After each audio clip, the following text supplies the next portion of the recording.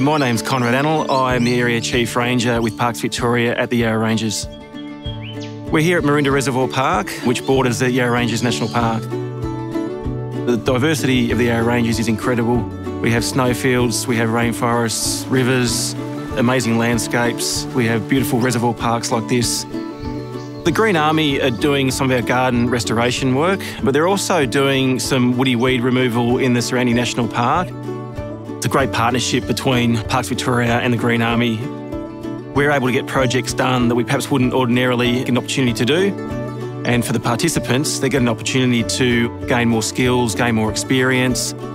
They're really proud of the work that they're doing. You can see the smiles on their faces when they're able to achieve the things that they're achieving.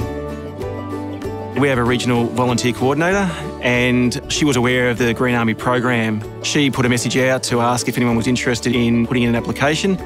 We had the ideas, did some brainstorming, and then the project application process from our end was quite seamless. I've been a park ranger for 22 years, and ever since I was in high school, I wanted to do this. It has sort of been a dream come true, if you like.